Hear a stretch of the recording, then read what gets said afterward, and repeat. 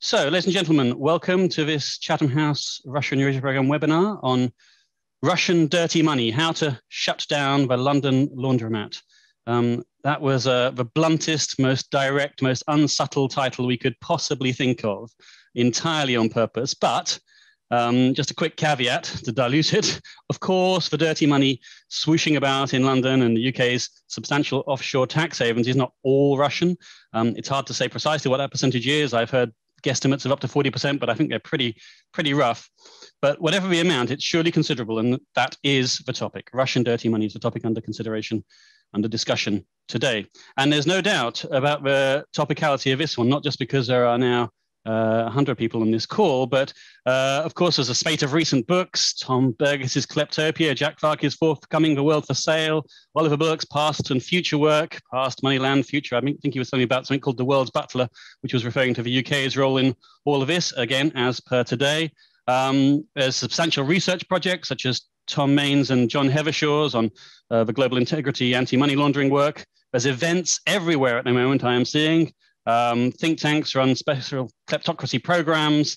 Of course, there are kleptocracy tours around London. Everybody is on it because as somebody once said to me, none of us like corruption, but it does seem as if we all quite like the money. And also, I suppose, there have been renewed calls lately that this is the way to go. Not new calls, renewed, because in the light of the incarceration of Navalny and the responses to the protests we've seen in Russia in recent weeks, there have been calls to follow the money, if you like, and to smart target people with links to the regime and or Vladimir Putin's inner and maybe outer circles. And we see this perhaps with the EU's announcement in the last couple of days about 4 individuals to pinpoint. And so after our webinar in January on why has nothing been done about the International Security Committee's Russia report, we wondered how we could push this issue a little bit more ourselves. Back then, Samantha de Bendern and Timothy Ash clearly had a lot to say, and we asked them if they could elaborate on their rather forceful chatline interventions and thoughts back then. And we also wanted to see if there were lessons that the UK might learn from elsewhere. And while America has not been known for its financial probity in the last 4 years, that's perhaps a little unfair as it was focused on one person in particular. And in fact, the Americans are considerably more advanced processes and a better backbone, it seems to me. So Joshua Rudolph has kindly agreed to say a few words on his and the US experience in that regard. Therefore, in reverse order of speaking, perhaps I could just say a few words about the panel, if you'll bear with me. Joshua Rudolph is fellow for Malign Finance at the German Marshall Fund's Alliance for Securing Democracy. He previously served in a range of US government positions at the intersection of finance and national security, including at the IMF and the Treasury. And he coordinated the Russia sanctions in the Obama White House. Before his public service, Josh worked for 7 years at JP Morgan in New York. Sam de Bendern has focused on Russia and the CIS-related issues as a banker in Switzerland and France herself, and as an international civil servant at the European Commission and at NATO HQ. So she's an independent researcher, writer, and advisor on Russia and EU matters at the Conflict Studies Research Center, CSRC. And finally, Tim Ash is senior strategist at BlueBay Asset Management. He's covered Russia and the emerging Europe region for 30 years at various international banks, and he's a regular writer and blogger on the region, including for Chatham House. Right, bear with me 1 more minute, please. Last 4 points from me. First to say, we're on the record today. Indeed, the information, advice, and the warnings I think you're going to hear over the next 90 minutes should be distributed as widely as possible. And we'll be looking to maybe tap more people on the shoulder after this to send them the relevant parts of what will be of a recording of this event.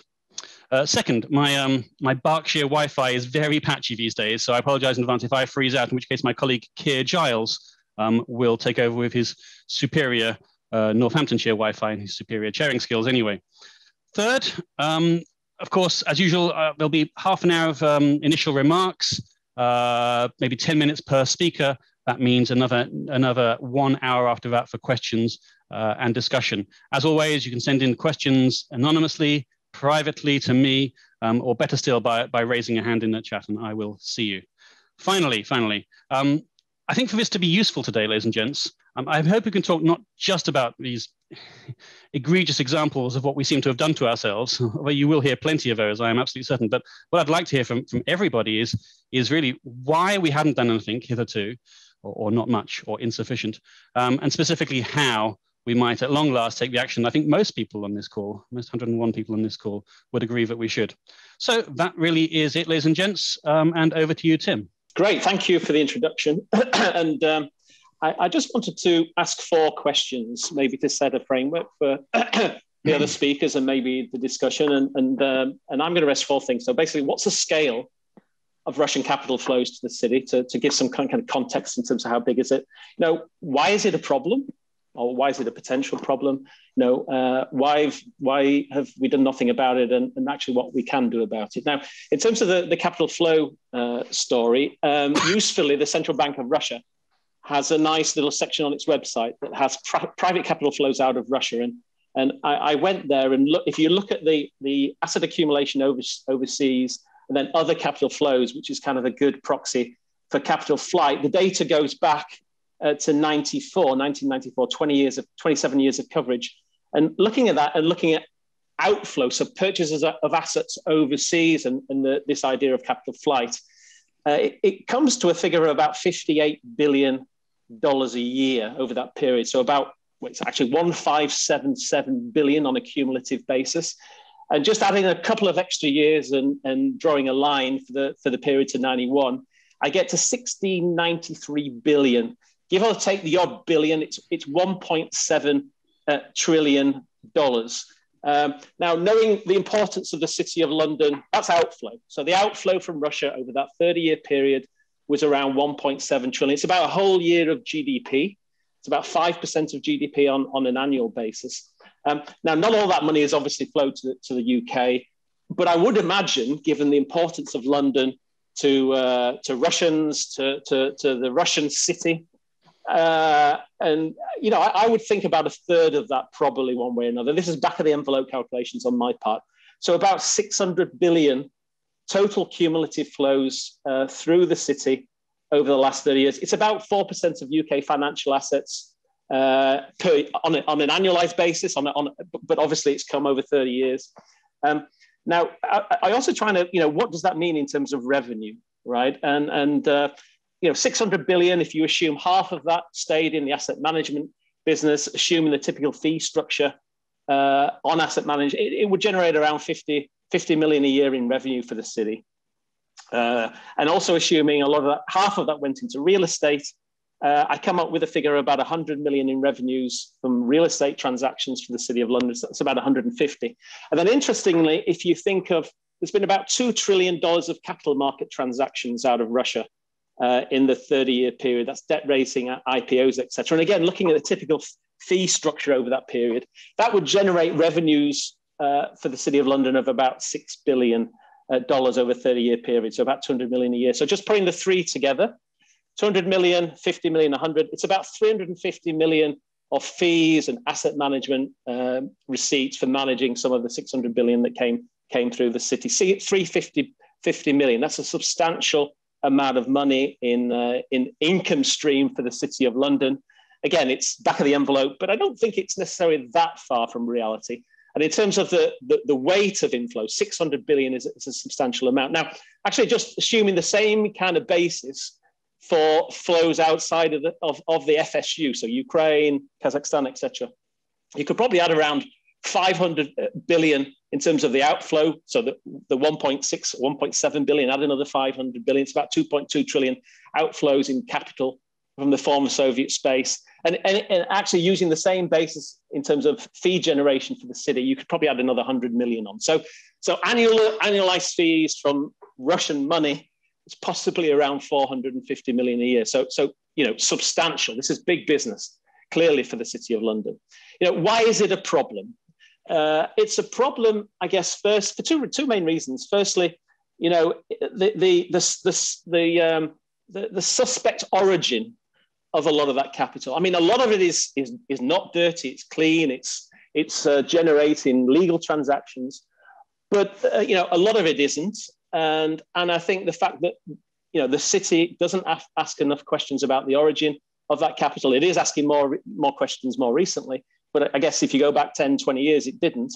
I think it's bad and it's a problem because firstly, it acts. It's like a reverse money flow. So we essentially, the City of London essentially launders or cleanses capital coming out of the former Soviet space. And that money then is cleansed and is put back to work into former Soviet states, right? So you can imagine it's a big weight of cash that is then used to sustain the lack of rule of law and kleptocracy in Russia and former Soviet states, right?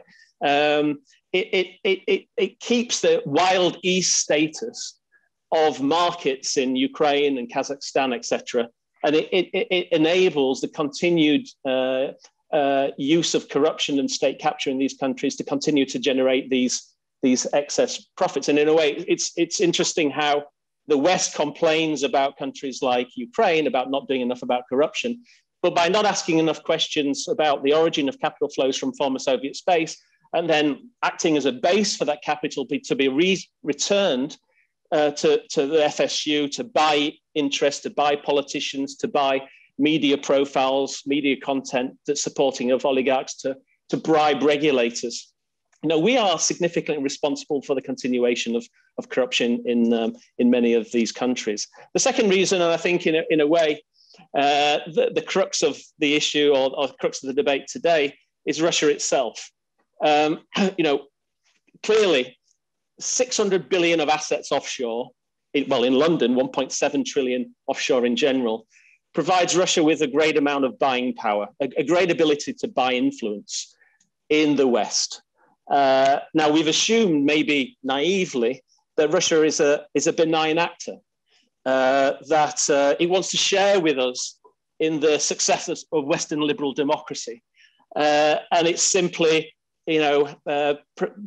dumping these funds in the City of London and other financial centres and providing all this income stream to help us develop our Western liberal democracy. I think the reality is that, we all know that Russia has proven not to be a benign actor. It's been a malign actor. And I think the question is, if we assume that Russia is a malign actor and our governments tell us that it is, why would it not use the power of the City of London, the power of this capital and this income flow to buy interests and push its own agenda in our Western liberal democracies? And I think what we've seen is, certainly it's my view, we can certainly debate it later, but Russia has proven that it doesn't see itself in a consensual relationship with the West. It sees itself in competition with the West, and certainly perhaps since 2011, you could perhaps go back to 2007 and Putin's Munich Security Council speech. But I think we see a track record of Russia acting to undermine Western liberal democracy, whether it's in Ukraine, whether it's in Georgia, whether it's in Montenegro, whether it's intervening to support the far right, far left agenda throughout Western liberal democracy, support Brexit, support the MAGA agenda in the US. And I would argue that on the balance of evidence, the capital that's flown into Western in the city, the UK and also other Western liberal democracies has probably been used to fund those activities. So there's a lot of money coming in. It is a problem. Why have we done nothing about it? I mean, there's there's the ignorance. That's simply we're in denial of the problem. We're not understanding of the threat of Russia as a malign actor. Maybe the whole Soviet studies elite that we're all kind of part of aged, and the new crew of politicians like Macron, have no experience of that Soviet era where Moscow was a malign actor, and they view things quite differently. So there's a denial there. Maybe the denial has been funded, obviously, by the use of some of those funds to buy interest. I think there's also a denial of the reality by interests that have certainly benefited perhaps by some of this malign activity. The MAGA agenda, the Brexit agenda. There's a desire not to accept that perhaps their victories weren't completely on their own merit, and that they were perhaps egged on by Russia's desire to be a less helpful actor. And I think perhaps also there's, in terms of it's often, there's often a desire, particularly on the part of the military, to view this as kind of a kinetic kind of battle with Russia, and in a way, there's a desire not to accept that, the fall of communism in '89, the fall of the Soviet Union in '91 was not a definitive victory. That actually we didn't really win the war, and that the threat from Russia's continued, and perhaps that the military tend to see things through the prism of a rifle or a military budget, whereas I think what the threat and risk, particularly for the city of London, needs other kind of attributes to be able to push back on it. Maybe the NATO budget. If we're going to push back on Russian malign interest through the city of London, it requires very different skill sets that perhaps our military are kind of used to. Just to give an example of, you may say, well, show me evidence of how Russia has used this malign interest or to shape the view, to kind of set the agenda in terms of Russia-Western relations. And I'll give you two very good examples from my own personal experience. Two situations I had, and I'm not going to be very specific in terms of who they entail, but I was working as a sell-side analyst in the bank some years ago, writing commentary, macro commentary, political risk commentary about Russia and the CIS space. And it was the time of the annexation of Crimea. And I was writing stuff that the little green men seemed very likely to be Russian soldiers, which is obviously proven to be totally correct. And I think any person with any Soviet studies experience would have known it was absolutely Russians. I got a phone call from a very, very large Russian energy company who phoned my management and said, can we come and see Tim? Because he's writing all this stuff about Crimea and Ukraine and Russia. We want to know how he's getting to his view. And they turned up. I've never had that experience in 20 years as a bank analyst in the city. No energy company, no corporate was asked to come to see me to talk about my specific views about a country. They turned up 4 people and interrogated me on why I was getting my views on this particular situation. And I felt intimidated. I felt that they were trying to shape and drive my views, and they were trying to intimidate the particular bank I worked with to stop me saying those kind of things. And I think I was an experienced sovereign analyst. I didn't back down. I continued to express their views. And the second one, which is very similar time period, around the Crimean annexation, the bank I was working with at the time had a very large private client, let's put it this way, a large oligarch that was a client of the bank. And again, similar story, pressure and messaging through the salespeople at the particular institution, but this client didn't like my views. They didn't like my views on Russia, on Ukraine, on Crimea, and the business of the bank was at risk if I continued to write those views. So again, this is two specific examples of a large state-owned energy company trying to push the view in the City of London or the analyst view, and then an oligarch, a specific oligarch, again, trying to do something very similar. So again, just finally, what can we do about it? I mean, I've probably spoken too long, but I mean, my view is, we need to understand and accept the threat. We need to expose the threat, be very transparent. We need to understand, what Russia's trying to do and how it operates, and that it has great leverage over us. There's a lot of focus on, KYC, and maybe what I would argue is that the existing KYC rules in the city are strong enough. Banks need to be pushed to enforce them much more vigorously. I would probably leave it there. I know that the other two speakers have probably got more specific solutions, I would say, in terms of the Russian capital issue. So, friends.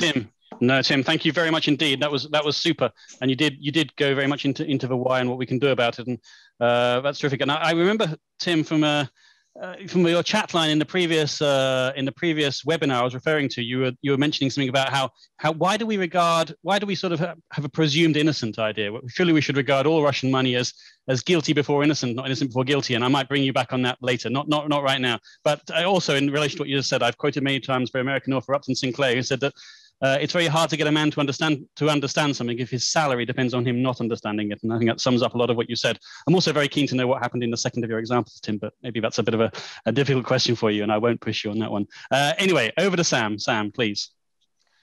Hi, thanks, James, for inviting me. And Tim, thanks for that really interesting description of the quantitative situation that we're looking at with Russian money coming into the UK. What I'm going to do is I'm going to try and do a little bit of sort of qualitative analysis on this and look at why we think that this Russian money that is coming into the UK is a problem and is not what we would call clean money. And to do this, I thought I would look at the heart of the laundromat, which is the London Stock Exchange. Now, I decided to look at all the Russian companies that have been floated on the London Stock Exchange in the last 25 years. And by Russian companies, I mean companies that are registered in the Russian Federation and companies that have interests in the Russian Federation or whose beneficial owners are Russians, but are registered in either offshore jurisdictions or other countries like the UK, Cyprus, Luxembourg, etc. Now, just a little quick reminder for the non-financial specialists here, and I hope I'm not stating things that are too obvious, but when a company is floated on the stock exchange, it generates wonderful fees for lawyers, PR specialists, accountants, everything else. And of course, the beneficial owners, the people who are floating their company, end up with large amounts of cash in their pocket that they can then reinvest into companies, that they can then use for purchase of real estate, that they can then give to, I've lost my Zoom here, that they can then give to private asset managers. And because the money comes from the flotation of a company, money is clean, it has a clear origin, there will be no unexplained wealth orders here, and if they are, there will be perfectly legitimate explanations for where the money comes. So what's the problem with this money? It's all perfectly transparent and clear. Well, I looked at 50 companies that are currently listed on the stock exchange, and I looked at about just over a dozen that have been delisted in the past few years. Some of them have been delisted because of sanctions-related issues.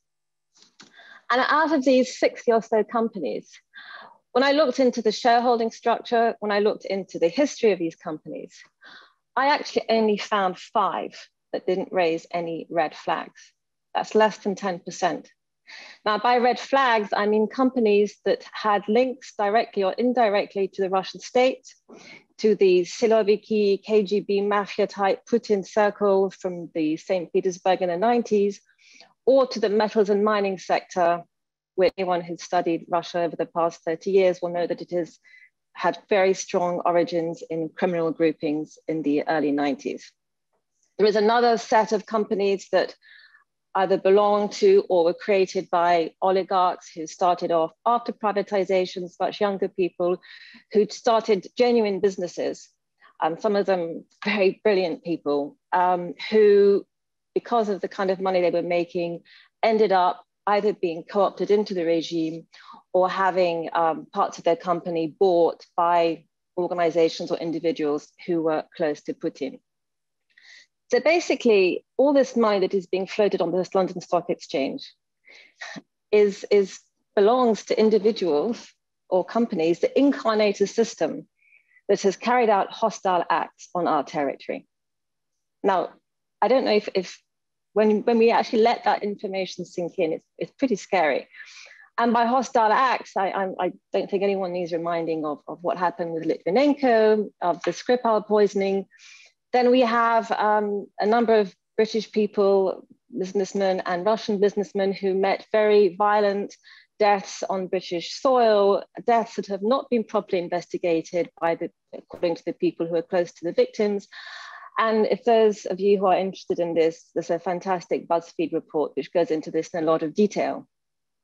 Hostile acts, by hostile acts, I also mean meddling in our political system. Again, the Russia report has highlighted the potential Russian meddling in the Scottish referendum, in Brexit, in the recent UK elections, in the European elections. There are other cases in other European countries, not even to mention what has happened in the US. So basically, we are facilitating the enrichment of a system that is undertaking activities that are undermining our democracies. But I don't think that's the most worrying aspect. You know, if Russia is doing what it's always done and has always done very well, the most worrying aspect here is the lackluster British response from Litvinenko's murder, when Theresa May resisted a public inquiry for a very long time. One of the reasons there was, oh, well, we really don't want to upset the Russians. So, you know, let them, you know, use radiological weapons on our soil. We just don't want to annoy them by inquiring into what actually happened. Again, the botched police operations after the unexplained deaths. And there was a very strong response to the Skripal poisoning. I guess when you start using chemical weapons on British soil, there has to be some sort of response. And while all this is happening, our Prime Minister is partying with oligarchs, and he's a foreign secretary, and when he's just after he's been elected, he's elevating the son of a former KGB officer to the House of Lords. The Tory party is accepting large amounts of money from British citizens of Russian origin. And according to some of our tabloids, these people may even have suspected links to the Kremlin. Now, this may all be perfectly in. I'm not saying that there's some nefarious plan that's taking place here, but from a public relations point of view, it actually looks pretty awful. Now, I just would like to remind all of the people listening here of something that I'm sure they all know about, which are what are called active measures. That the KGB's active measures that are now a part of the arsenal of subversion of today's Russian foreign policy. One of the key aspects of active measures is to undermine public confidence in political elite of a particular target country. I'm not saying that we are a victim of active measures, but if we were, if the only thing that someone in Russia or someone in the Kremlin was doing was to throw out all these relationships with the simple purpose of undermining our confidence in the government, well, I think they were being pretty bloody successful. So in terms of what is to be done, I think the first thing that needs to be done is to have an open discussion about the Russian threat and to really start calling a spade a spade. And this has to be done at the highest levels of our government. This has to be done by MPs asking more questions to the government about the scale of first of all, the scale of Russian money going around London, and also the kind of relationships that are being developed by members of the government with high-ranking Russian business people and officials. Now, there have been other suggestions that have been made by MPs, by think tanks, and what I would like to do here is summarize them.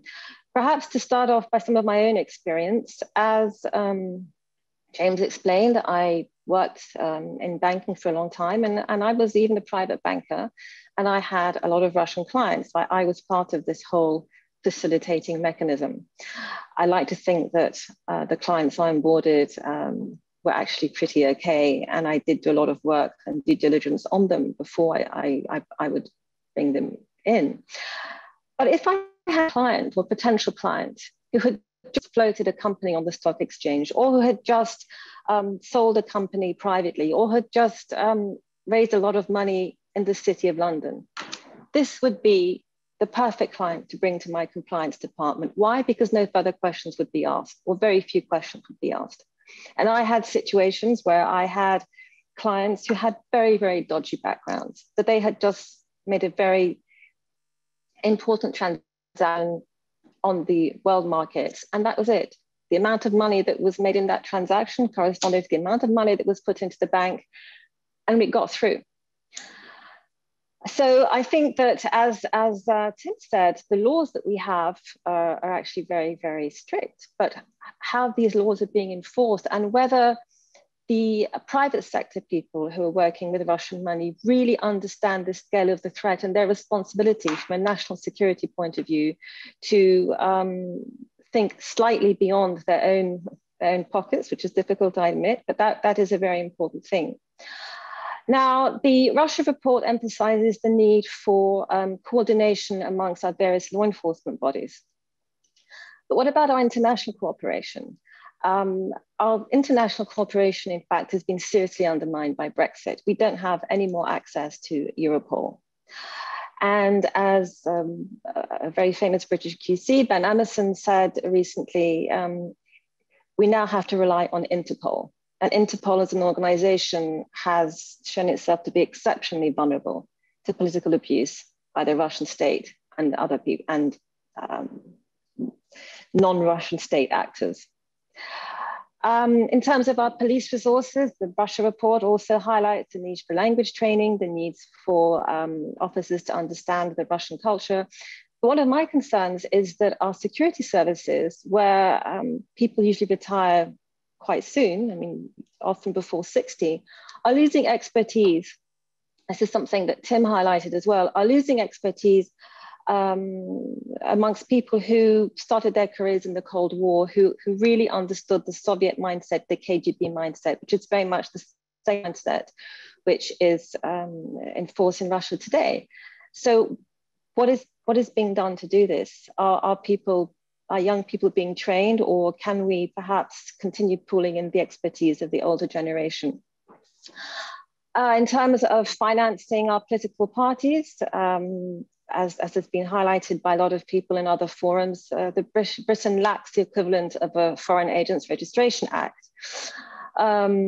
This is something I think would be really, really needed, not necessarily to start stopping money coming in, but to give the public the reassurance that donations that are being made are going through some kind of scrutiny. I'm going again back to the fact, I'm not saying that nefarious things are happening behind the scenes. I'm saying that it does not look good, and we need some serious effort by the government to get its PR act together in terms of Russia, and something like a Foreign Agents Registration Act would probably go a long way. There have been people who've been talking about the vulnerability of our judiciary to influence by Russia. The Henry Jackson Society has come out with a very interesting report which highlights the fact that the Kremlin abuses the international legal system to further its own aims, and that the UK is particularly vulnerable to this. Can we do anything to stop this? Well, we can make sure that our judges are sensitive to the issue. Again, perhaps, should there be a parliamentary inquiry into this, or should Parliament try to legislate on this? Last but not least, in all the discussions that I've seen about how to coordinate law enforcement and how to combat illicit finance, there's been very little mention of non-state actors, Companies House, the London Stock Exchange. How can these organizations be co-opted into the discussion, be sensitized to the issue? You know, the head of Russia's CIS market at the London Stock Exchange is this person. Of course, I'm not advocating that we should start having security service agents inside all these bodies and become a sort of, you know, copy of the Soviet Union. But this is something we should be thinking about, and of course, thinking about by being very careful not to compromise our democratic values. And last but not least, libel laws. A lot of things I've wanted to say today, I've exercised a certain amount of self-control because of the British libel laws. And until there's a serious look at these, I don't think there can be any real open discussion on this issue, because in order for a discussion to have some value, we have to be able to name names, we have to be able to come up with concrete examples. And a lot of these concrete examples, as soon as accusations start being made against individuals, against companies, the person who makes those accusations ends up potentially facing a very, very heavy fine. And that is a serious impediment on free speech in our country. So that's about it for now. I'll leave it over to you, James, and looking forward to hearing what Josh has to say. Sam, that's superb. Thank you very much indeed. I won't try to summarize all that, but a lot of things resonated with me there. Not least, you mentioned Theresa May and the horrific phrase that I recall anyway, that not to tackle Russia would affect trade and / or international relations. I still shudder when I think of that. You mentioned, of course, Tory party funding, and I would just like to say perhaps that it's not just the Tory party. We obviously, the most recent Corbyn leadership, previous Corbyn leadership, I should say, was not well known for its tough attitude to Russia, to say the least. But even before that, when the Labour Party were actually in power, then we all, if we want to make our skin crawl, remember Deripaska on his yacht, Mandelson on Deripaska's yacht, I'm sorry. So it does appear to be a cross-party problem. And then most recently on libel laws, I certainly hear you there, because everything that Chatham House has to write these days of any substantial nature has to go through legal peer reviews. And I find that there's an element to which we are being watered down too much, because as you sort of allude to, Sam, in costs exceed damages, so you can't win even if you win. Right. Josh, tell us how to do it, please. Does that resonate with you? Well, yes, absolutely resonates. There's a number of points I'm going to repeat. I've already learned a lot from Tim and Sam, so thank you both. And thanks, James, for hosting us at your fantastic Russia-Eurasia program. Both my former experience and a lot of my current research are focused first and foremost on the US government, and now how to use this moment with the new administration that really understands the threat of Russian oligarchs and the dangers of their dirty money, how to coordinate work on this issue and what to prioritize. I focus on the US also because we have a lot of work to do at home, frankly, just catching up to even where the UK is on financial transparency and security protections. We have to implement our new beneficial ownership law. We need to expand our anti-money laundering regulations to cover DNFBP enablers. So like not just the bankers and asset managers that Tim was tabulating their fees and Sam was discussing, but also AML programs for private equity and hedge funds, lawyers, accountants, real estate, and the rest. We have a lot of work to do on that, particularly in the United States, getting our own house in order. But at the same time, as we do that, I'm also urging the Biden administration to build an international consensus to advance sweeping reforms against corruption and kleptocracy, starting at the G7 hosted by Boris Johnson this summer and building up momentum then to Biden's Summit for Democracy. We could talk more about what that global effort should entail, including some really ambitious possibilities like a landmark international agreement to end offshore financial secrecy once and for all everywhere, backed up by concrete commitments.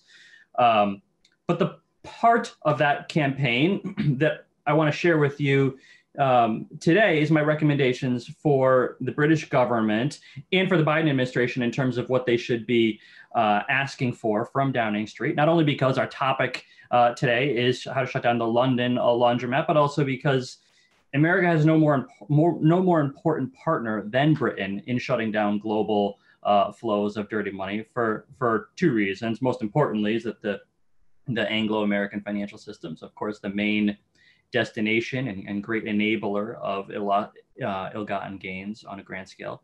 But then also more kind of politically, tactically, my sense is that Johnson may be more enthusiastic than some other allies at this particular moment to work closely with the Biden administration, as we saw in, for example, the tone at the Munich Security Conference last week.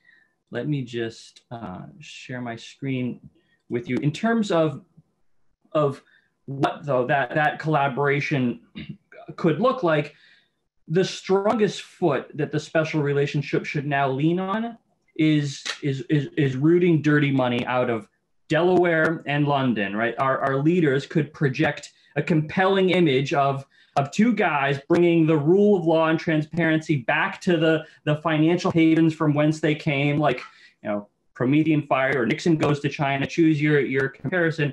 And I think that the Biden administration could find this possibility intriguing, but would also want to set a really high bar in terms of the strength of committed actions that would have to back up an image like this. And I've laid out, in my other research, what that should be on the US side. And on the UK side, it would it would essentially be in the vein of picking up in the direction where the governments of David Cameron in 2016 anti-corruption summit or Theresa May after Skripal. They were each starting to go before being each swept away by Brexit, and really showing that the British government is going to generate results in getting dirty money out of London. Would not be about just sanctioning bad actors or having an illicit finance legal regime that's FATF compliant as a technical matter. It would be about enforcement. In fact, if there's one thing that, one point I'd leave you with, it's that in order to be credible, the centerpiece of British efforts against dirty Russian money have to be enforcement within the UK, and not even just banks enforcing KYC rules, as Tim mentioned, but government criminal investigations. This is something that Biden personally has argued quite forcefully in a very different context in Ukraine. For example, going to Kyiv and saying loud and clear to leaders at the top and to Parliament, everyone, beyond just meeting your IMF technical conditions around corruption, you really need to start punishing Russian cronies and their proxies. And I think we're actually starting to see a little bit of that with Zelensky getting religion in recent weeks, maybe motivated by Biden coming back. Who knows? But in the UK, the best place to start with that is, of course, the ISC Parliamentary Russia report from last summer, doing what Theresa May said after Skripal, giving the NCA the authorization and the resources that they need to produce major investigative results. And this is where it would be a big turn for Prime Minister Johnson, because I'm not just talking about improving law enforcement's response function as a general matter. I'm saying commit to conducting major investigations of all of the elite Russian expats reportedly named in the classified annex of the ISC report. And so for each of these folks, I mean, you go to the annex, you look up all of it and have the NCA conduct major Mueller-style investigations, which, thinking of the Mueller investigation, that's thousands of subpoenas and warrants and phone tapping and flipping witnesses. The main difference here is that we're also talking about following the money, which is something that Mueller did not do in a particularly comprehensive way. But that's what's needed for the elite Russian expats named in the IC report. By the way, I include Abramovich here on this page, not because he's one of the donors per se of IC, but because Catherine Belton reported that it was Putin himself who had the original idea and gave the order to send Abramovich on a golden visa to establish a beachhead on the Thames, win over the British people by investments in Chelsea. I know that all of this would be an enormous lift for any conservative government. But like I said, it would build on the momentum of Cameron in May. And it could arguably only be done respectably by a conservative government to purge Russian money from its own coffers. And it's the single most important thing that Britain could do. Of course, there's also important legislative priorities, like Sam recommended, a British FARA, great, continued reform of Companies House, registration of overseas entities bill is a really good idea. And finally, also coordination, high-level coordination against dirty money. This, has to be both internal within Whitehall. It could look like, adding economic crime back to the job title of the security minister, as it was under Ben Wallace, and making corruption and kleptocracy that minister's top national security priority. Externally, lifting up these international coordination bodies, giving them more prominence, resources, and expectations to go big with results. And of course, all of that, to be done right, needs to come down from highest level, led visibly by the Prime Minister, perhaps through a speech committing to using Britain's financial position to lead the international effort against dirty money. So, lots to do, starting with enforcement, working together in the context of the special relationship, and I think this is the moment to push forward. So thank you for listening, and I'm looking forward to having a conversation.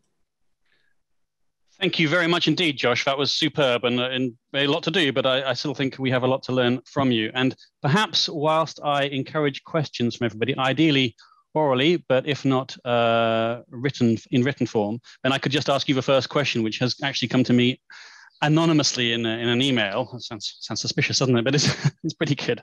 You didn't cover this, so Josh, it is a good question for you. It's as follows: the UK needs an equivalent to the Lobbying Disclosure Act and the Foreign Agents Registration Act of the US. How would you improve these legislations so that they can be more effective and to adapt them for the UK? Can you go into that very slightly? You didn't talk for as long as the other, so I can allow you a few minutes if that's okay, and give people a chance to sort of to type or formulate their own questions. Yeah, no, absolutely. And in fact, I will just for a moment here go back to my screen share. It's this bullet here on foreign agent registration, right? I think is the question. And so yeah, Britain needs FARA. It should, like I say here, cover PR agencies and reputation firms as well as members of Parliament, members of the House of Lords. It has to be comprehensive. You can rerun the Australia play from a couple of years ago. Australia is also on the front lines of authoritarian malign influence, in that case, more often coming from China. And when they had a couple of big scandals in this regard a couple of years ago, they did a lot, but where they started, it was just catching up with international best practices. Including one piece of that was FARA, building a law based on FARA, but also improving upon it, as your questioner kind of alluded to. There's a lot of ideas in the United States kicking around Congress, have been for years, that we hopefully will be able to get to soon, about how to improve FARA. I mean, really what it needs is good enforcement, but there are ways to close, for example, the lobbying loophole. And that's what Australia did. They essentially took FARA and the contemplated reforms and enacted that. And that's what the UK should do as well. Great. So I was wrong. You actually did cover it, but thank you very much for elaborating on that. I really appreciate that. Thank you very much to Josh and to all the panelists. That's superb. We've got. I said there'd be an hour. It's 45 minutes. That's entirely my bad. But we have a question in already. You can probably see it. It's from David Morton. He's a former BBC correspondent, amongst other things. And he says, we're talking specifically about Russia, but how bad is Russia compared to the other dirty money players, perhaps Nigeria and China, presumably the Gulf states as well, I presume, and a few more. Maybe Tim first, and then Sam potentially. Yeah, sure. I think the difference is, what Russia is trying to achieve. Say compare Russia with Nigeria, with you name it, Kazakhstan or China, right? I mean, accepting dirty money is bad anyway because of the corrupting influence it has on the countries, the origin of the countries, the origin of the money in the first, like I mentioned before. But I think what's different about Russia is a malign actor actually trying to attack our system, right? This is a very different player, and it's trying to use the city and finance as one of its tools. I mean, it's kind of interesting. I was just thinking back, and I think we need to understand that, the City of London is systemic, right? Rule of law is systemic. All the things that make Western liberal democracies work effectively, right? It's a critical kind of plank of that, right? And unlike those other countries, I don't think China is trying to change our way of governance, right? I don't think it is trying to, impact on the democratic process, particularly in the UK or the USA. Russia is, right? And it's using, the systemic pillars of our system to achieve that agenda. And the city is absolutely systemic. And I think, I think this idea that I tried to portray that maybe we don't put enough emphasis on the importance of the city in terms of our defenses. I mean, relative to, say, cyber and the military. I mean, there's all this furor about the China and 5G, right? I mean, would we let Russia into 5G, right? Absolutely not. Would we let Russia into the F-35 project? Absolutely not. But we ask no questions, particularly about Russia in the city. But it's equally systemically important to how we live as all the other stuff, right? So I think that's the difference between the money coming from other countries with suspect rule of law. Russia, it's the very malign actions of the Russia against our systems. That's a very fair answer, and I certainly do agree with that. Although I suppose the China question is debatable. That may have been true a few years ago. You could at least debate that right now. But just before I move on to another question, somebody's just asked about, is it comparable to the situation in France or Italy, Tim? After this, I'm going to come to Sam. Comparable in terms of, are they better? Are they cleaner than the city of London? I think that was a point, yeah. I doubt it very much, right? I mean, it's a common problem throughout Western finance. I mean, you know, I can't imagine Italy or France is any better than the UK, to be honest. It's just we get more of the money. Understood. Thanks a lot. Sam, over to you for the original question, and perhaps to take on Mary Dejevsky's, well, at least one of Mary Dejevsky's points to you, in I think, which I know you've seen. I think insofar as comparing Russia to any of the other countries, without repeating what Tim has said, there is a difference in terms of the way hostile acts have been carried out in our soil, and I want to repeat that. Secondly, we're talking about Russia today. We're not talking about China or Nigeria. And I think if we were talking about China or Nigeria, we'd also have a lot to say. And this brings me back to the point that was made by Mary Dejevsky. I'm not singling out Russia because it's Russia. I'm singling out Russia because we're talking about Russia today. And it's also because it's the country I know the most. Are there other problems with other countries? Yes, of course there are. But insofar as Russia is concerned, we do have a history that goes back over practically 100 years now, of using disinformation and of using the divide and rule, of using the concept of penetrating a country's elites to undermine it.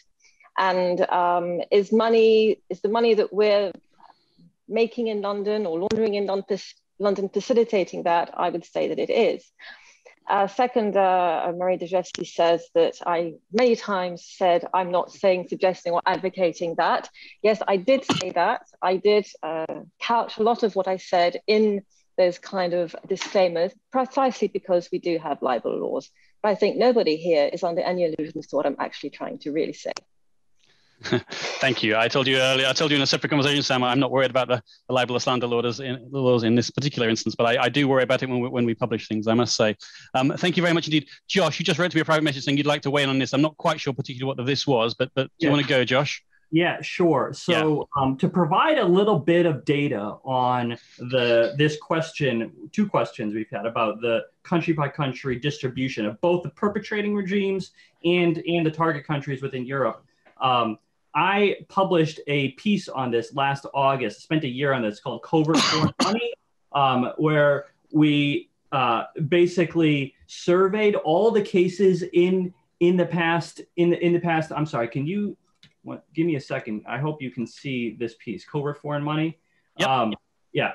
We surveyed all of the cases over the past decade of a foreign government or their proxies funneling money secretly into foreign countries to interfere in their political processes. And shockingly, it jumped way up in the middle of the last decade, around the time of Ukraine and Xi Jinping coming into power and enabling United Front in China. But you can see here, we're talking about Russia for good reason. It's not just that this panel is about it, but 80% of the cases are Russia. And we did not do this research filtering out in any way for particular regimes. We would have even put the United States in there if they're running covert ops to influence, to send money into foreign governments, foreign countries' political processes, as the CIA was, for example, in the Cold War. We don't do that anymore, but there's a lot of examples here, mostly Russia, and in terms of distribution of which countries they hit, it is all over Europe. But it's also a good reason that we're talking about London, because these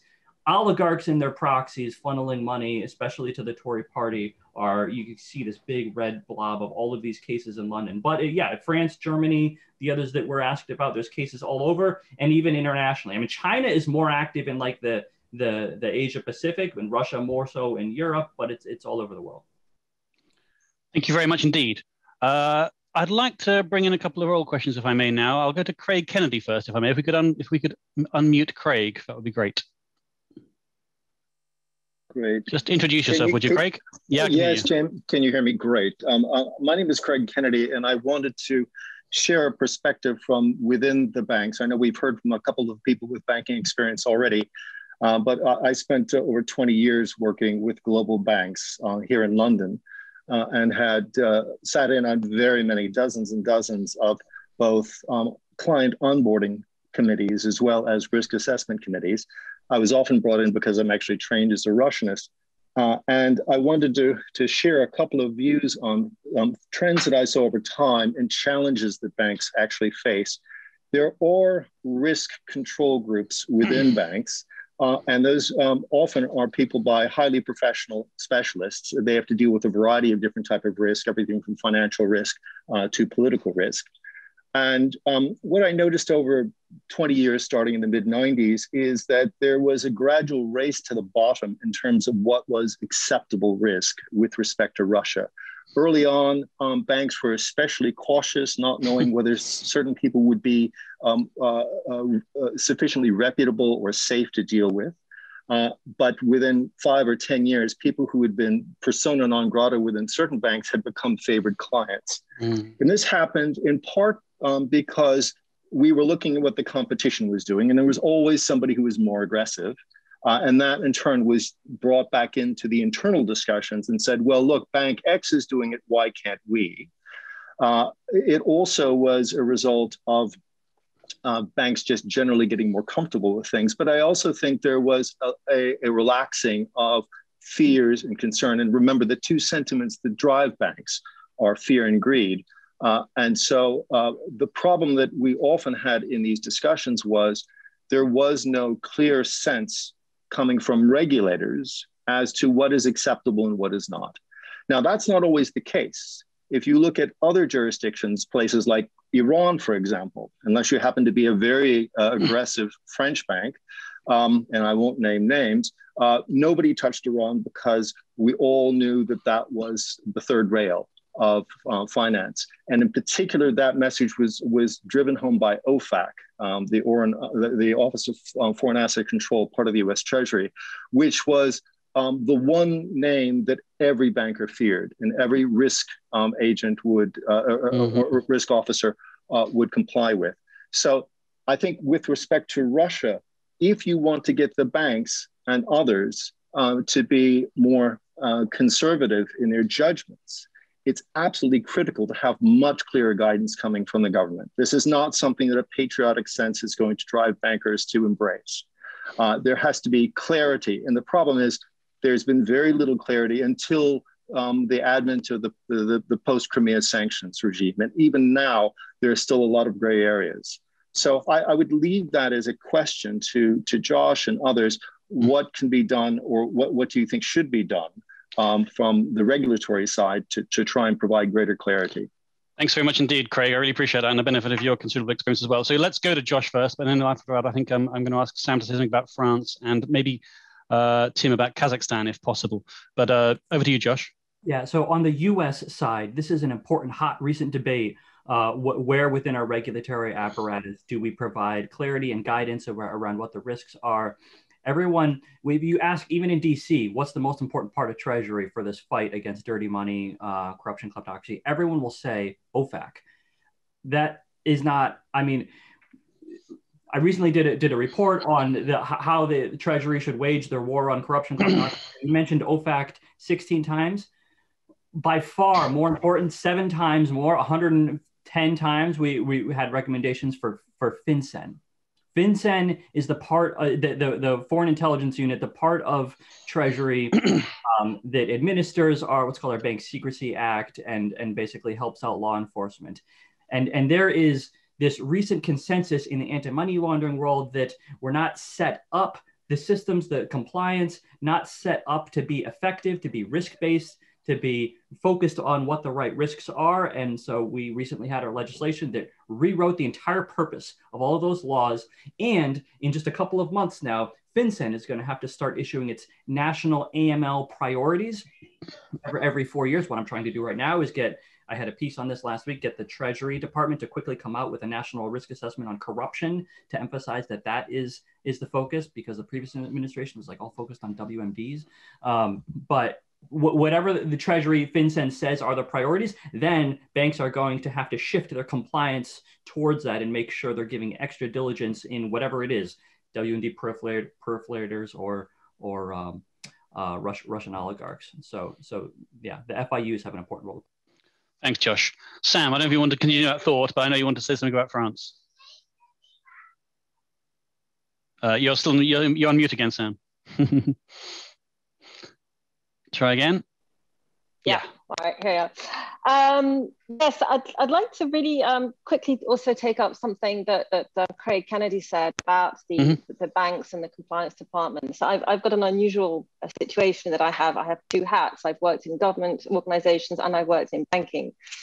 And first of all, in terms of how we look at Russia from a government point of view, and as opposed to how we would look at Iran or somewhere else, there was a sense in the 90s and in the early 2000s that a lot of us really, and I was working in government then, a lot of us really believed or really wanted to believe that Russia was moving toward a rule-based system. And although we all knew that a lot of the money that was flowing through Western banks was, well, a little bit doubtful, there was this sense that, okay, our priorities for capitalism to take root in Russia, whether or not that was the right thing to want is also up for debate. And so we were obsessed with the idea of capitalism taking root, obsessed with the idea it has to start somewhere, it's going to start off dirty, it'll clean up over the time. And we've often talked about the rubber barons in the United States. Well, this is what Russia is going through now. And by about 2003, I think it was pretty obvious to a lot of people that this is not what was happening, but it has taken a long time for mindsets to change. And the threat isn't as obvious. You know, we don't have revolutionary guards walking around Moscow. We don't have conventional warfare being seen as a threat to the extent that it is seen as a threat from some other countries. We don't have the obvious terrorist threat coming from Russia. So I think that from government's point of view, to have a very clear and cut guidelines is much more difficult. And from the banker's point of view, yes, to go back to what Craig said, and compliance officers are also often in an impossible situation because the revenue generators in banks are the ones who are bringing in the money. That is how the banks make their money. And they are often seen as the sort of, you know, I would live in terror of some of the compliance officers, even though I would try and do as much due diligence as I could before bringing clients to them, because their interests and my interests were in direct conflict, and we lived within the same organization. And ultimately, my interests are those of the banks. And one of the banks I worked in actually decided at one point to completely stop working with Russian money because it was just too complicated to figure out where it came from. Quick message about France. Are any other countries facing these questions and asking themselves these questions? My experience of France is that there is an acknowledgement that there was a problem with Russia interfering with the elections, both in Macron's election and in the recent European parliamentary elections. There's been a spate of cyber attacks against French hospitals in the last few weeks, but the level of discourse about this is actually much lower than in the UK. And I'm in contact with quite a lot of people in Macron's party. When I tell them what I think about Russian money and the whole Russian influence and everything else, they just think I'm absolutely mad and a bit of a fruitcake who's spent far too long in Russia and in the UK. And it's very difficult to be taken seriously. I know that Anaïs Marin is listening to us today. Maybe she has another experience with the French. I find the message very difficult to get across. Yeah, that's my experience as well. Thank you very much. I appreciate that, Sam. And thank you again to Josh for pasting your research there. Tim, over to you to comment on anything that Craig was saying, but also I had a question, which was probably more for you than for anyone else, as to where Kazakhstan fits into this picture. You mentioned Ukraine in your initial remarks, but I don't know if you want to say a couple of words about Kazakhstan as well. No, I just totally agree with Craig. I mean, you know, my involvement in that KYC kind of process in banks, you know, I think that there's a fundamental problem. I mean, essentially, it's the regulators should set the tone. But I think one of the problems we have is just the kind of process. Let's imagine an oligarch from a country in FSU space. I mean, the process we go through. I mean, firstly, the question is, you know, have they got criminal convictions? I mean, it's the basic. You know, have they got sort of legal, sort of a criminal form? And usually the answer is absolutely not, right? Because they come from countries where there's no rule of law, right? So I think the regulator should change the risk weights associated with countries with dodgy jurisdictions where there isn't rule of law, make it much easier for banks when they're going through this KYC kind of process. And I'll just give you a very interesting kind of story again. I do remember talking to a very high profile DCM banker who has been in and out of the US administration, and telling me during the noughties, when they were working in DCM covering Russia, that a particular US bank, they did the sniff test was whether or not the oligarch had blood on their hands. And essentially, if they had no blood on their hands, it was fine, right? Fine, they were fine to do business with them because the money was made in the 80s and 90s, and it was a crazy time, and we just have to accept that. We wanted these guys to make money, and we hoped once they'd made money, they'd become like us. Well, the reality is they haven't. They've become hybrids. It's like Alien. It's like the movie Alien in terms of they're within our system, and now they're corrupting the system from within, and it's a huge challenge. But anyway, just agreeing with what Craig said on Kazakhstan, I'd put the whole FSU space into the similar kind of story. I mean, oligarchs, we need to tread very carefully and do lots of KYC about very rich people from that whole region, but globally, right? Understood. Thanks very much indeed, Craig. Must crack on. We've got about half an hour. I'm going to take two questions again orally. First from Anna Gomez and then from Volodymyr Omelian. But Anna Gomez first, please, if I may. Well, what you're saying meets my own experience as an MEP for 15 years. And I would point out that indeed Russia has already achieved what they wanted. Brexit is a result of their interference, of their action to bring about this distrust. And the same is happening in other European countries, including my own, with the way they are enabling the far right. It's about destroying democracy. My particular question, you've mentioned, I couldn't agree more with Sam about the need to tackle the question of libel laws and the impunity for enablers.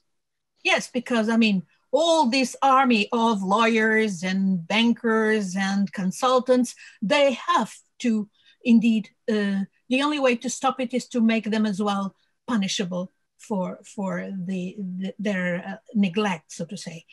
My question is, you've mentioned the City of London. Of course, it's also the Crown dependencies and the network of tax havens.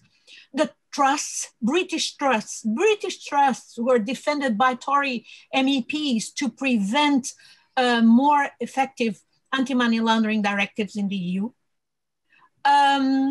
Free ports. The next thing is free ports, of course, about the stashing of valuable goods.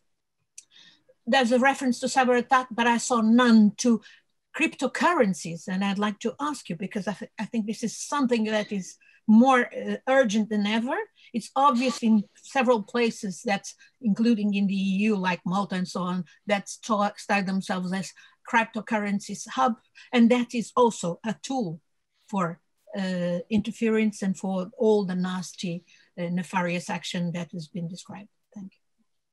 Okay, so I sort of mostly understood. Yeah, I guess the question was really sort of the dogs that didn't bark on trust and tax havens, free ports, and cryptocurrencies. To mention the things we didn't mention. Do you want to go first again, Tim? I don't mind, but Tim, perhaps. Cryptocurrency is not my area. I'm going to bow out of that one. Too high tech for me. Understood. Anything else? Sam, anything else? Doesn't have to be on crypto, but it can be on the other elements that Anna mentioned. So again, crypto isn't my area, but I have a son who's an IT whiz who's been telling me all about cryptocurrencies. A lot of them there's a lot of crypto mining in Russia and Ukraine. Is that something you should be concerned about? I have absolutely no idea, but it's something that's interesting to note. Regarding what Anna Gomez said about British trusts, yes, we also have to remember foundations, which can be incorporated, well, not incorporated, but can be settled in Luxembourg and in Liechtenstein. Foundations have even more anonymity than trusts, and you even have a practice called putting straw men, usually straw men, not straw women for some reason, at the head of foundations to completely obscure beneficial owner. That does not happen in Liechtenstein and Luxembourg, but it does happen in some of our wonderful tropical islands. And these are, of course, okay, we're raising these flags here, but is there any will to do anything about it? One of the questions I see is do we think there's a political will to tackle this effectively? I, for one, certainly don't see it. I don't see it in the UK. I see a little bit more in the European Parliament, a little bit more will to do this, but I don't really see anything serious. And it's worrying. Josh, got any experience on these issues? Well, yeah, a little bit on a couple of them, but you know, I'm just heartened to hear the question. I mean, just the fact that, you know, off the top of your head, you've got like a lot of these good things that, you know, that we do need to be following up on: trusts, on dependencies, crypto. So for crypto, that in that corporate foreign money research, we included that, and there were actually only a couple, and not the biggest dollar amount. It's like, if you were to rank the different loopholes or vectors, that would be near the bottom in terms of the amount that it's actually used for nefarious plots, but it is an important one. It's growing. And I mean, we saw the GRU use Bitcoin to buy their hack and leak infrastructure in 2016. And Mueller said that was because of the perceived anonymity, their sense that they would be able to be more covert in those financial channels. I mean, they got caught, but like the fact that that's the perception at the GRU, and there are other stories about like the possibility of Russia funneling Bitcoin to the Daily Stormer. It's like a hate website in the US. There are a couple of cases, but they're not big amounts, but something to watch and certainly regulate. Trusts are a really big problem. And the next big problem for us here in the US, because we have now beneficial ownership coming on companies, but that's not going to include trusts. So that's another thing that I'm advocating for the US to essentially tackle that the same way we did companies, which is make the banks do it, which is we did with the CDB rule a couple of years ago. And then that motivates the banks to go to Congress and then get the government to do it. But we need to start that by putting the banks and partnerships and foundations into what's called our customer due diligence rule now, and then hopefully later we can get them into our beneficial ownership. That's a good priority. And like you said, the crown dependencies, that crown dependencies, and like to really go global in all of this is what I was referring to before about how if the Biden administration wants to really go big, they could counter the proposals at the OECD of like a digital services tax with saying, okay, well, or maybe in addition to, but what we really want to do is end offshore secrecy once and for all everywhere, with concrete commitments around registries, around asset or an asset register, a lot of things to make that specific and concrete, and most importantly, sanctions to motivate compliance with all above FATCA type sanctions harmonized around the world. That would be a big diplomatic project, but really important to do. Very interesting. Thanks a lot, Josh. I'm going to try and group some written questions together.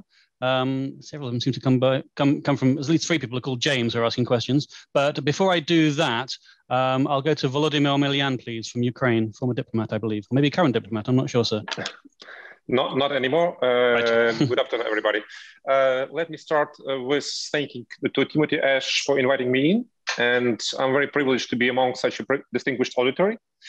I would like maybe to start with reminding us a quote of one great American who once said that we shouldn't be threatened by Russia because all Russian elite are already in the West. They keep their money in Western banks, they educate their children in Western universities, and they buy property over there. But unfortunately, he was wrong, because the biggest mistake of the West, I believe, that you treat Russia as a democracy. And you come to evaluate Russian actions from the normal human point of view. And it has nothing to do with Russia, which is ruled by one man. And the second big mistake is that we believe that if we change or we replace Putin with somebody else, the situation will go differently. It will not. Ukraine is fighting back Russia for centuries. And regardless, they have tsars, secretary generals, or presidents, they want to occupy Ukraine. And they would like to go west with any means. And if we take into account the situation in Russia, only Putin or a company of few men is responsible for all actions and decisions, including who is privileged to be oligarch or who is not. You can easily ask Mr. Khodorkovsky about his destiny. Unfortunately, you cannot ask Mr. Berezovsky because he is dead already. And Russia get used well how to use Western or democratic instruments to impose their actions and their force over the West. And the only game of Russia is not to control United Kingdom or, let's say, Ukraine, but to make chaos in Ukraine or United Kingdom. Volodymyr, can I just interrupt for a second? So, I mean, I don't think many people on this call are under many illusions or laboring under many illusions about what Russia is doing. So can I, as we have short of time, can I beseech you to come to a question, please? Yeah, thank you a lot. Thank you, sir. And in my opinion, you should track Russian money. You should understand that you are already on war. And definitely the sanctions you impose right now on Russia, it's maybe the best instrument right now West can present to nowadays threats. Thank you. Okay, I'll take that as a comment actually, rather than a question, because I think yes. that's well taken. I appreciate that. I am now going to come to James Sher, please, and then I'll come to James Rogers after that. In fact, I'll link James Rogers' question to Robert Brinkley's, in fact. But James Sher first, please. Unmute, please. I have a comment. I have a comment which I hope will be short. Sounds good. I think it's important to remember that many of the people we are talking about in the financial and corporate sectors are the intellectual products of the 1990s. They believed that Western liberal capitalism was instrumental in destroying the Soviet Union, and many of them continue to believe that Western liberal capitalism is going to integrate Russia into Europe. And it's not only in the UK where people believe that. In Germany, you could find masses of people who believe it. What we have never had since the 90s has been what we had after the Second World War. We've never had a 1947 moment when our political leaders said whatever was the case before, the rules have changed and we are not dealing with that now, we are dealing with something else. I want to reaffirm Josh's point that what has been missing and what we need to pay more attention to is what is being done at the political level. You can't substitute for political leadership by simply tightening up laws and by incremental changes. It has to come from the very top and has to be pulled together so that there is traction amongst all the entities we need to have pulling together. So it's an invitation to Josh to add more recommendations if he wants to, but that's my comment. Thank you. James, that's very interesting, because I remember you saying a few years ago in all the discussions we've had that one of the things we need to do was simply to enforce and tighten our own laws. But what I'm hearing from you is that we've gone beyond that now. And in fact, it's gotten worse to the extent that we need to do a lot more than just tighten and enforce our own laws. We need to, frankly, create new ones, I suppose.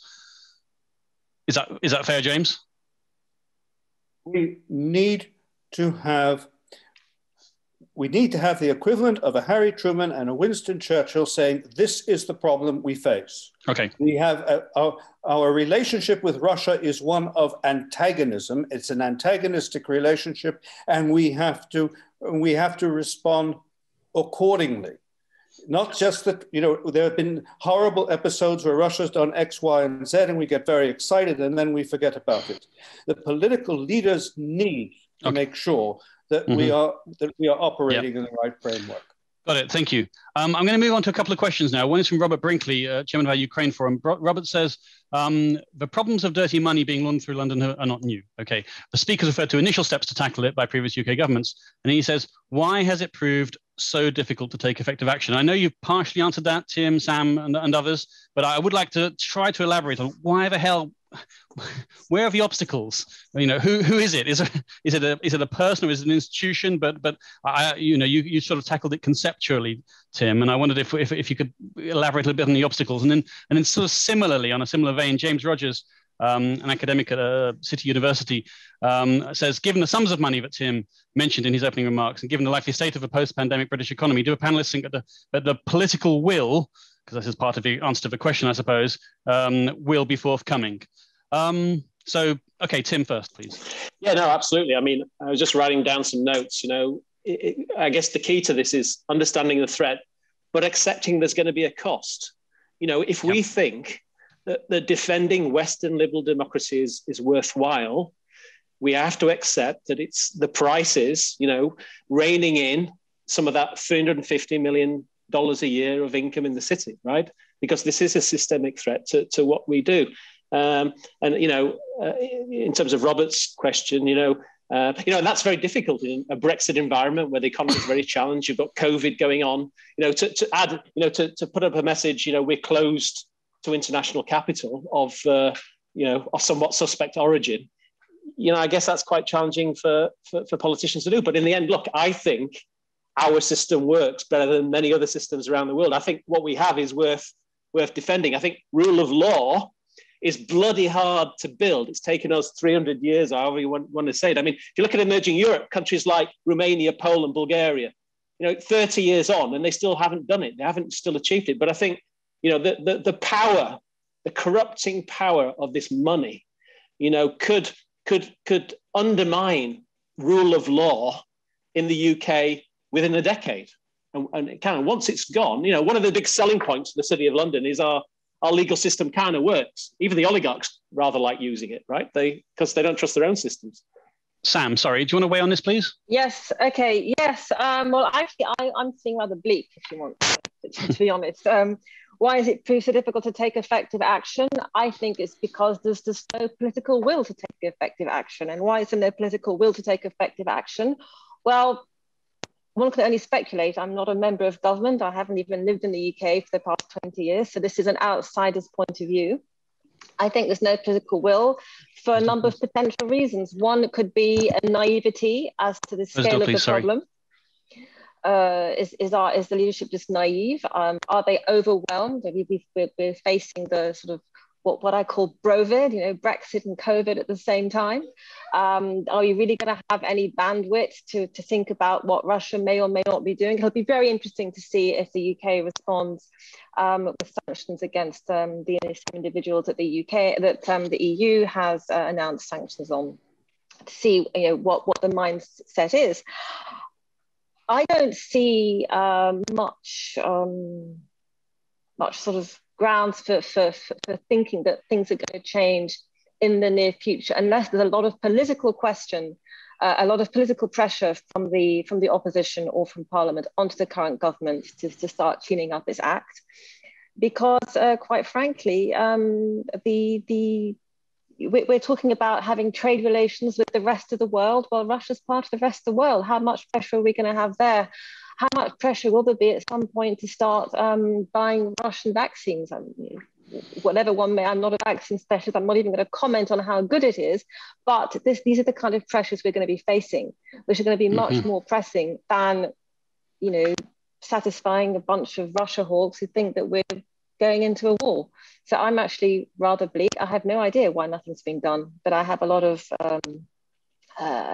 let's say that, as I said, it does not look good when you look at what the government does and doesn't do. Thanks. That makes sense and resonates as well, Sam. Josh, do you have an across-the-pond perspective on why we've been as bad as we've been and about sort of political will and more broadly? Well, why don't I share some across-the-pond optimism? I feel like we need a little bit. Okay, thank you. I mean, there is despite everything that we're going through in our democracy and all the challenges we have, technical, political, we had insurrection, we have all this stuff, but there is a fair amount of optimism here in DC. This sense that also for those of us who work in foreign policy, that we've now gotten through the hardest part of saving our democracy when it was really and truly on the brink. And despite all of the challenges that we continue to have, we have a new administration who gets that and cares about foreign policy and the traditions of the alliance system and the special relationship. And we now have an opportunity to essentially, to some degree, especially after COVID is under control, go global in terms of helping democracies save themselves. And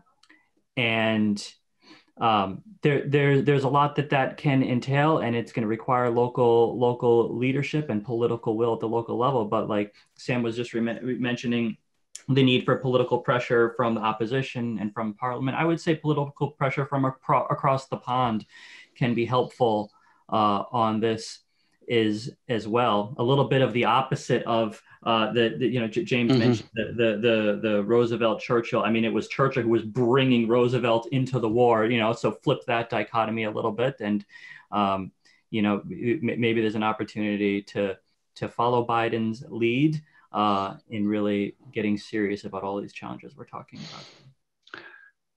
Right. Thanks very much, Josh. We are pretty short of time now, so I'm going to do one last question and maybe ask one of my own at the very end. So Irina Diemchenko asks an interesting question. Irina is formerly of RIA Novosti and I think probably an independent analyst now, but you can correct me if I'm wrong, Irina, on the chat.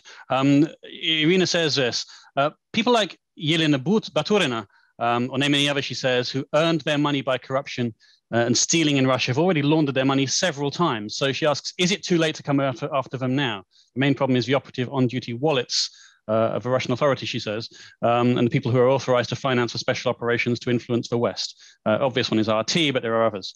Watch those Russians who pay for the charities and pay tens of a PM, she says, including main political parties. I won't go on there, but I mean, that's because Irina asks a longer question. It also includes the House of Lords, which Sam referred to. But I guess the question to summarize Irina's point is at what point does laundered money become clean in a way? Because it's a lot of these people, a lot of people we think about as being sort of altruistic, philanthropic today, seem to have cleaned up their reputations, laundered their reputations, maybe doing very good work in many other cases. So a question is how far back does one go?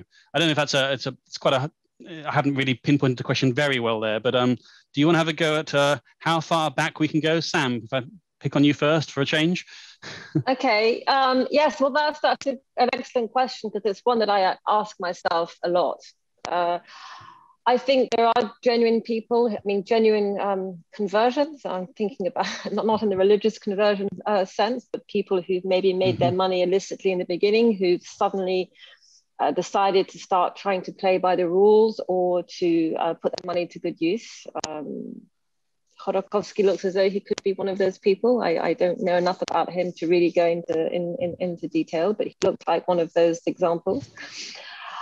I think that if we are going to do anything effective about the situation, we just have to draw a line, and the line can be drawn today. Because if we start looking back, then we're just going to spend so much time trying to figure out what's clean and what's not clean. We're not going to be able to tackle anything at all. When I draw a line, I don't mean drawing a line on absolutely everything. I think there are certain very obvious sources of money that have very clear direct links to the current regime, which we should just stop doing any more work with. And that means any more work in terms of accepting their companies to float on the stock exchange or anything else. But I think we have to draw a line somewhere because otherwise we're never going to move forward. And that seems fair, not look back. Yeah, I've always thought that if there's a little arbitrariness to our part and we don't get it entirely right and we're entirely consistent, it's better than doing nothing at all. That may sound harsh, but Josh, any thoughts on how far back, who to pick, etc.? Yeah, when does dirty money become clean? Yeah, that one. When their ultimate beneficial owner, handler, intermediary becomes clean. Like it's a good question. It's a good legal question. I mean, it makes me think of the legal questions of unexplained wealth orders. But like I think a better way of designing our protections are going to be not around a specific transaction or flow, but who's the individual, the nature of the individual around which it's ultimately tied. I mean, that's a little bit more how sanctions work. That's what I'm trying to get in the United States, our CFIUS folks to adopt that posture, especially with relates to corruption. It's not whether or not, Oleg Deripaska's purchase of like mining assets in Kentucky itself had corruption on the face of that transaction. It's who's the player involved. And that's maybe, I don't know about legally, but at least from like a policy perspective, that's interesting. Yeah, thanks. Tim, anything to weigh in on this one? I'm only thinking a little bit about Ukraine. And essentially you want oligarchs to change behavior in their their home countries, right? To begin to support rule of law in their own countries, and what you need to do, to push that forward. I mean, Ukraine's gone down this anti-corruption kind of institutional kind of approach, and really, it's not really working. I think because the oligarchs outgun the gamekeepers in a way. I mean, they've got so much legal firepower behind them that they can run rings around this new structure that's been created, and whatever it is, 7 years on from Euromaidan, no one's gone to jail basically. So I mean, at the time, interestingly, I recommended a welfare tax and a truth and reconciliation process. The oligarchs declare, they made all this money illegally, or however they made it, they pay whatever it is, 10%, 25% tax, and then they move on, and if they break the new rules of the game after day one or whatever it is, they're met with maximum sanction, 100% kind of confiscation, 20 years in jail, all that kind of thing. But the Ukrainians went down, the kind of penal kind of approach, and it has failed. I mean, let's be honest about it. I mean, behavior hasn't changed, and no one's gone to jail. Yeah, although I think Josh was mentioning that Zelensky may have found a little bit of backbone in the last week or so, or a couple of weeks or so, but I take your point there. Tim, ladies and gents, it is 32 minutes past the hour, but I said I might go until 5 past or half past, and I'll do that by asking selfishly my own question, if I may, just to finish off with, if you'll bear with me. Can I just ask, so again, a sort of a slightly more optimistic question, perhaps in a way, and I'd like to ask the panelists to dream a little bit. It's a slightly utopian question, but can you imagine a world where if your recommendations are adopted, what would that look like? What effect would that have? What would we see? What would improve? What would get better? I mean, how much better would it be? A bit better, a lot better? Can you? It's a slightly. I'm asking you to sort of, theorize, extemporize a little bit here, and dream a little. It seems like it might be a good note to end upon. Let's go with original order, perhaps. So Tim again, if that's okay. I hope the question was clear. I'm going to answer your question. Actually, go back to the original question you asked. Right in the original session we had with Chatham House on the House of Commons paper, right? So in terms of what the world would look like, I mean, if oligarchs were kind of brought to account, we cleaned their act. Maybe a lot of these countries would look different, right? Imagine Ukraine with the rule of law, right? I mean, per capita GDP there is 3,000, Poland's 10,000, whatever it is. Maybe these countries would experience higher and more inclusive growth, right? The world would be better, wealthier, more equal as a result of it. And actually, can I just answer before we close? Again, this question you asked at the outset of getting together for this session, whether we should basically adopt a very aggressive approach to Russian oligarchic capital, right? That basically we should shut the door completely, right? Uber aggressive. And I would say the default setting should be very close to that, right? And the reason that is the case, in my mind, is that, essentially, again, going back to the basics, right? Do we think Russia is a threat to our system? Absolutely, right? Is a system, is a city a conduit for that? Absolutely. And let's be kind of honest about this. If you think of the kind of oligarchs we're talking about in Russia, the big billionaire oligarchs. I mean, they made their money with the support of the Russian state? Well, the most of them, I would argue a great deal of them, only made their money because of the acquiescence of the Russian state and or the Russian criminal underworld, as Catherine Belton said. So the default assumption should be that these large oligarchs are agents of the Russian state, right? And I'd say, given the threat to our system, they have to prove otherwise, because they are clearly a national security threat to our way of governance, right? So I would totally reset and take a very aggressive approach. So apologies, I hijacked your question and threw a second answer back. Super, Tim. Thanks a lot. Sam, beat that. You're asking me to dream. Well, I would say we would rejoin the EU and the current government would collapse, and Russia would become a law-based democracy. But joking aside, If all our recommendations were implemented, well, I think in the beginning we would see a vast change in our relationship with Russia, and Russia would become more of an adversary, and maybe even more openly so. And it might be easier to implement even more changes. And I think you could have a snowball effect, as that once we start really tightening our rules, there will be a response. And if there's a response, there could be a snowball effect, which would make tightening further rules perhaps a lot easier. I think that to do that, we would need help from our friends across the pond, because if we have clear support from our friends across the pond, then that would be very positive. And we could even see a strengthening of transatlantic relations, which have been sorely damaged. So yes, we would go back to the world as it was when I started working about nearly 2 years ago, and everything would be wonderful. Yeah. I don't actually see that happening. Fair enough. Well, I'm not sure. Well, 30 years ago, I'm not sure there was a golden age, but I take your broader point. Thanks a lot, Sam. Josh, any final thoughts? Yeah, everything we're talking about today has really historic potential to offer the grand strategy that we've been grasping for since the Cold War. And it's kind of the inverse of the Cold War. Like at that time, deregulatory neoliberalism, it suited both our domestic political economy by providing freedom and growth, but also naturally suited our geopolitical interests in presenting a more attractive model on the world stage to communism. Now that our authoritarian rivals are organized not as communists, but as kleptocrats, not trying to convince the masses of anything, but just trying to rob them and fill the pockets of their cronies.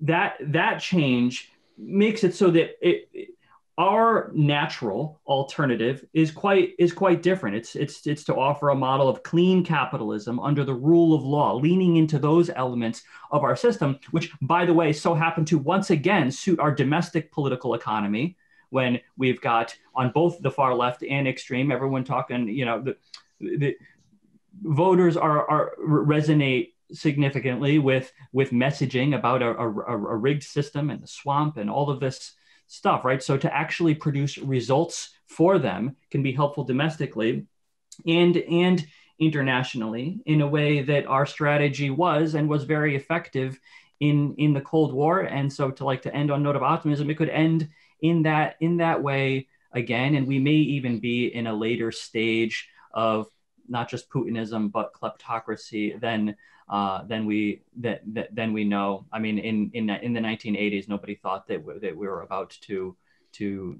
strike a decisive strategic win, and it's possible that we're there now. But we have a lot of work to do together right now. I'm not sure that's an optimistic note or a pessimistic note, but I take the point. Thank you very much indeed, Josh, and obviously to everybody else. But first of all, let me say I'm very sorry for extending this by 10 minutes, but everyone stayed, so that's testament to its the depth and insight and some fascinating stuff. And I can't imagine that anybody hasn't learned quite a lot here today. I'm very sorry also not to get to everybody's questions. Keith, Witas, Domitila, Bianca, many others. I apologize for that. It's all, you can put all the blame on that on me.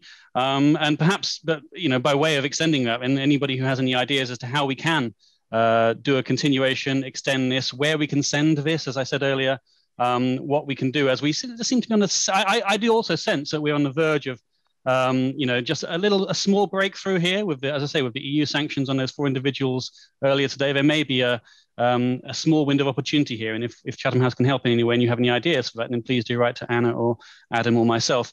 But finally, of course, to thank Sam, Tim and Josh for 3 outstanding presentations initially, but really for handling those excellent questions so well. It really has been a super session. So my thanks to everybody, all the organizers, as well, naturally, and hopefully we'll do something along these lines very, very soon, or maybe try to have a more practical effect as we possibly can. That do tank, not think tank kind of thing. In the meantime, I wish everybody goodbye. Thanks a lot. All the best.